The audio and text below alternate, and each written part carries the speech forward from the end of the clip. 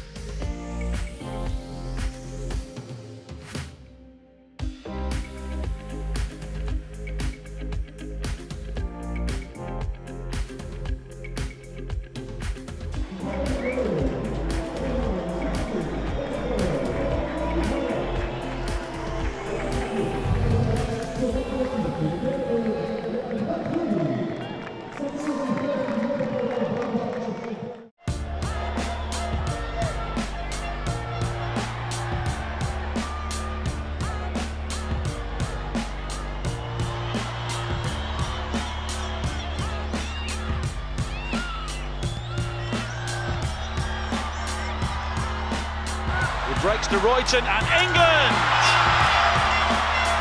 And on the day she was called into the England side, Beth England scores the opening goal.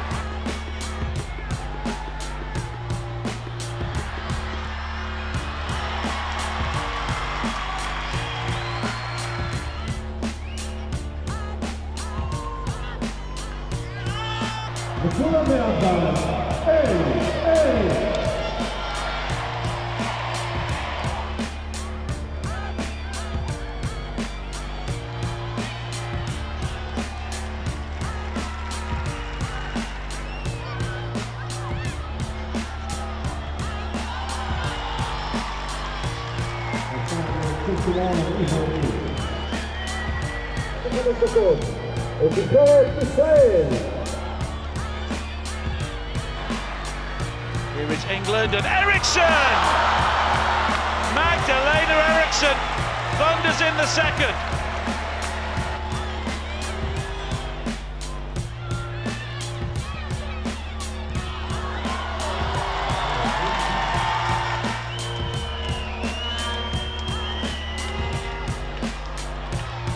Cohen, and it's looped over Carly Telford, and Israel have their goal. The light around the Hamoshva Stadium.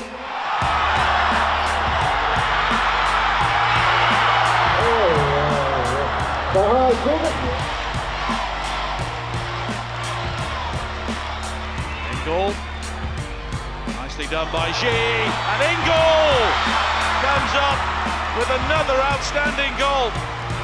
Well, the interchange there between G and Ingle was top quality.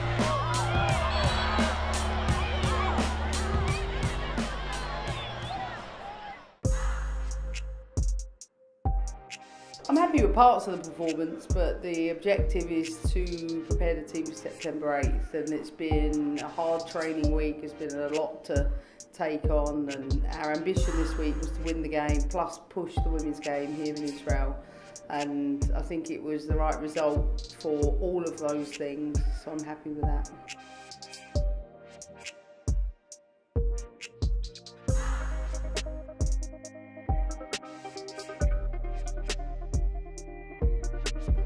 We have really good moments and then we have some poorer moments, but you have to remember it's pre-season. It can look like this in pre-season, but we keep pushing, we keep working hard, and we end up winning, and convincing win as well. So we learn from this, and we just keep pushing as well.